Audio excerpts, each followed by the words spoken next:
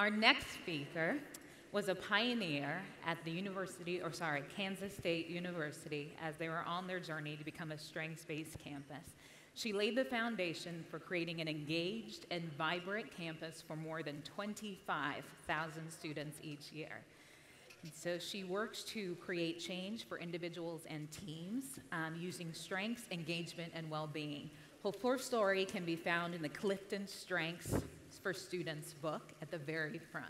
So please join me in giving a very warm welcome to Kristen O'Shea.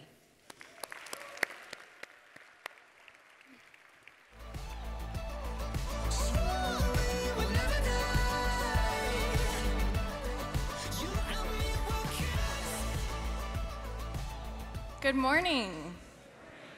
I'm glad you get a little treat while I talk this morning. I had an amazing undergraduate experience where strengths, well-being, and engagement went hand in hand. I'm excited to be here this morning to share with you a little bit what that was like for me and where it's taken me. Watch with me as we see what it's like on Kansas State University's campus.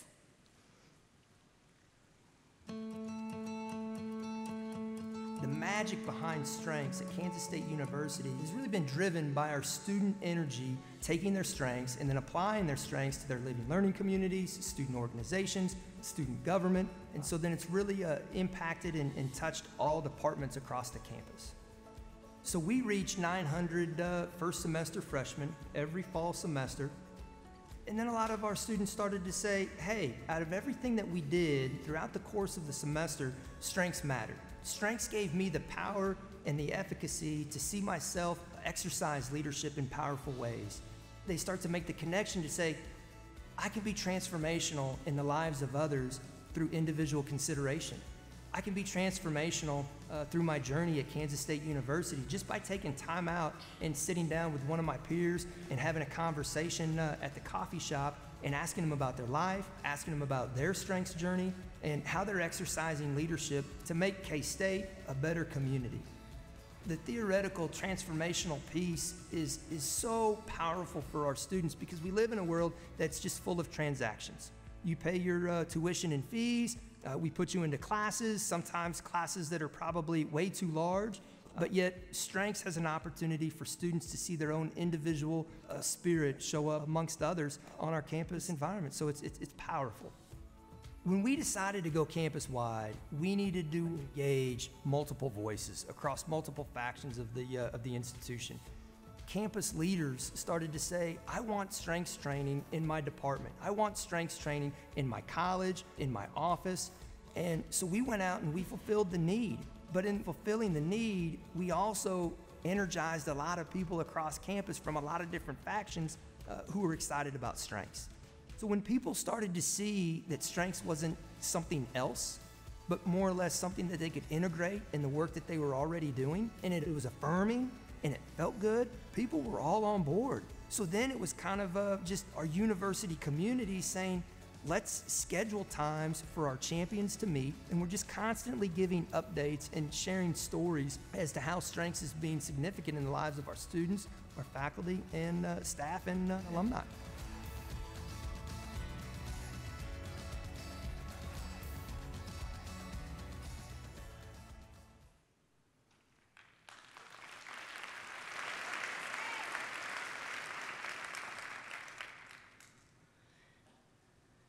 At age 17, I created the ultimate college plan.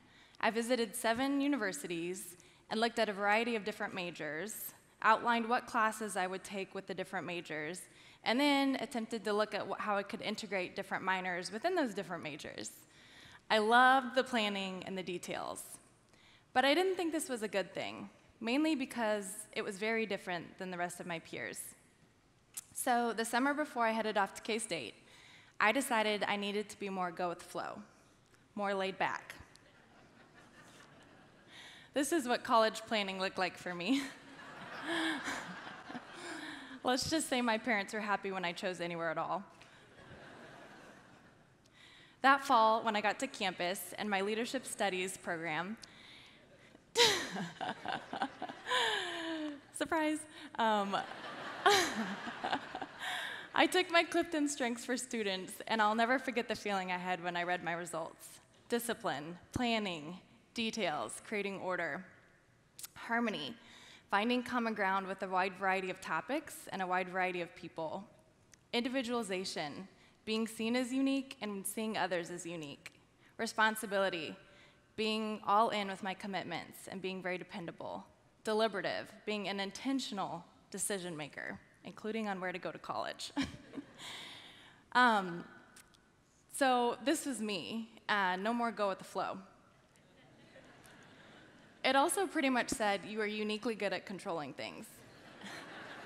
Oh wait, maybe that was my husband. I'm pretty sure you can see him nodding his head from anywhere in the audience right now. But don't worry, I made sure we had complementary strengths before we got married. I was so intrigued by my top 5 that I set up an appointment with my professor, Mike Finnegan, who you all just met in the video, to discuss my results. We talked about how my strengths were unique and something that only I could bring to the table. They weren't something to be stifled. Right away, I could tell Mike cared about my growth and development. He even sent me home with an extra CliftonStrengths for Students book so someone in my family could take the assessment and discuss the results with me. Can you imagine an undergraduate experience where every roommate you had, you knew their top 5 strengths, and you were able to have meaningful conversations about how that impacted their living styles and what they cared about? Where you could say to your roommate, "Don't worry about it, I know you're just using your focus," or "I'm having an empathy overload, can we talk?" Can you imagine having your entire sorority's team strengths map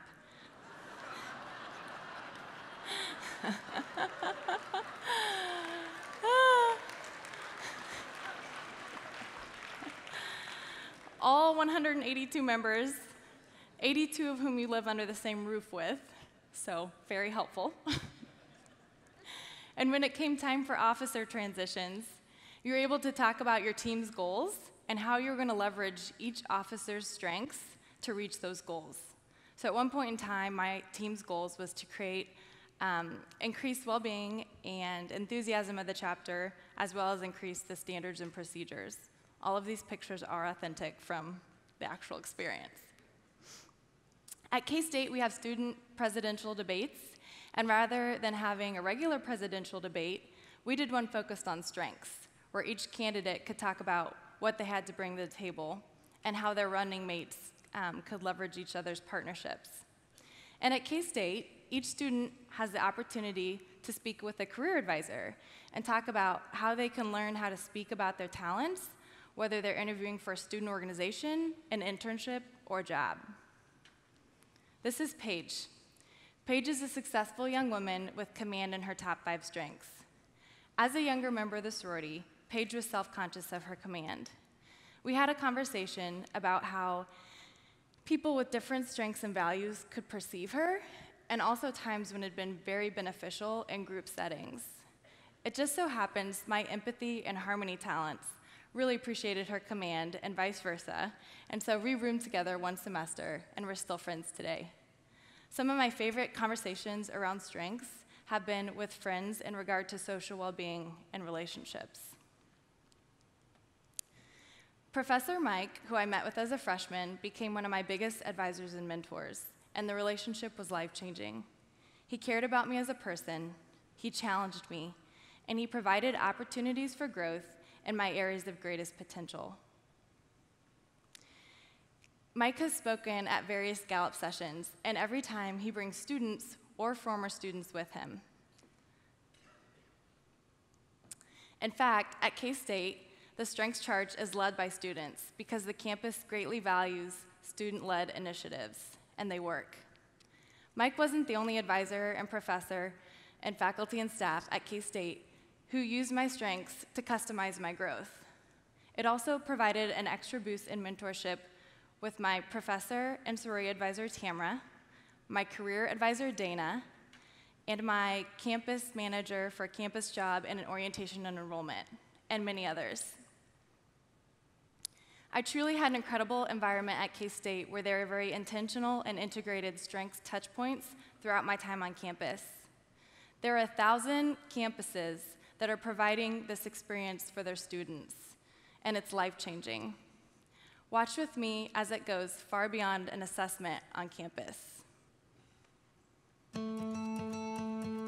think there's an amazing energy when people have that knowledge about themselves, and I think especially on a campus like K-State that is all about family, and it's all about coming together and working together. When you have people that are that aware of their personal strengths, but also that are that aware and appreciative of other people's strengths, and you combine that with that feeling of coming together that just is on this campus, it's wonderful, and there's such an appreciation for everybody's unique talents. Every student goes through this when they are transitioning from high school to college, that they don't know if their major is right, if what they are doing is correct, what can go wrong and everything. And generally people tend to focus on their weaknesses, but I would rather say you need to spend more energy on focusing on your strengths rather than thinking about your weaknesses, because your strengths are something that will remain with you all your life. So you need to build them up, you need to understand them, and you need to work well with them. When I saw the CliftonStrengths Finder, it was just really interesting because it went a little bit more in depth than a lot of other systems do. So when I found out about it, I was just like, wow, this is exactly like what I'm like. And so it was just exciting to read about and put into action. Helped me be more aware of things, and so it helped me be aware both of my weaknesses, because I could kind of put a name to it and be like, oh, this is what I'm doing, and this is why I'm doing it. And same thing with my strengths, and recognizing them and being able to play into them in more situations. I was actually a walk-up warm-up counselor over this past summer, and so I really saw how my strengths came into play through like interacting and helping new students come to K-State. So I really saw that aspect of talking to people, being positive, and really learning how to grow with individuals that are coming to K-State and like show them that this is a positive and encouraging environment that all students can learn from. Engaged me to dive deeper into my classes and connections with professors and other students around me, and it's just really encouraged me to do that and really recognize other people's strengths as well as my own. As I develop myself professionally, I think it's important to know what are you good at, what can you market yourself as being strong in, and how can you utilize that to make yourself the best employee, the best citizen, the best student, the best husband. You know, I think the list goes on and on.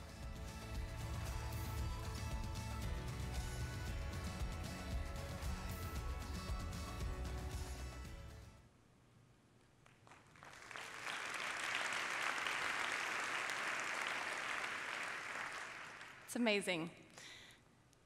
Fast forward to present day. I'm 26 years old. I've worked full-time for 4 years with 2 different organizations. I've conducted a variety of different strengths, well-being, and engagement workshops with for-profit, nonprofit, government, and faith-based organizations. I wish I could say I found organizations that are as thriving and engaged as K-State, but I haven't. I expected to find supervisors and mentors who cared about my growth, challenged me, and provided as many opportunities as my advisors on campus. While I found some, I didn't expect it to be so rare or challenging. The experience I had with my advisor, Mike, is the expectation I had in the workplace for my supervisors and managers.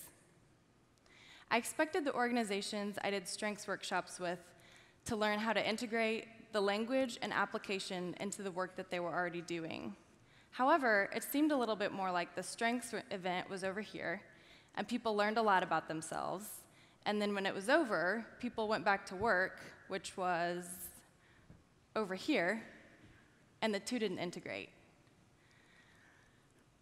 I expected for the growth of employees to be holistic. However, it seemed a little bit more like growth for yourself is something that happens outside of 8 to 5 or on the weekends, and growth for your role and the company you're in is a perk that you may have the opportunity to focus on 1 to 2 days a year. I've also learned just how much change within a company can impact employee engagement, and then firsthand how that can affect someone's well-being. And when that happens, pretty soon strengths don't look or feel like strengths anymore. Too often, organizations create strengths events to cover up engagement pain, and it doesn't work. As coaches, we're called to be authentic, like Professor Mike was. As leaders, we're called to care about and ask questions about each other's engagement and well-being. That's the kind of place I want to work in. An organization focused on creating a thriving, engaged culture using a CliftonStrengths lens to do so. If I can experience that at a large university, we should be able to expect that anywhere. Yes.